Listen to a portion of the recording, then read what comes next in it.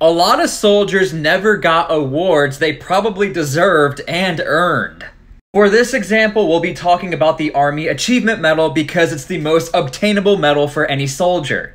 And every award has some sort of criteria. For the Army Achievement Medal, it's granted to personnel for outstanding achievement or meritorious service, not in the nature that merits the Commendation Medal. This means that if you do a little better than this criteria, you get the Army Commendation Medal. But the criteria is super vague. I got this award 3 times. One time for saving my friend's life who never invited me to his wedding. I love you, Dave. And another time for being the fastest rucker. But the person who actually decides whether or not you met the criteria, it's your commander's discretion. This means some people did absolutely nothing, like me rucking the fastest, or I had to save someone's life to get this stupid award. Thus, a lot of soldiers miss out on award opportunities because it's up to the commander's discretion.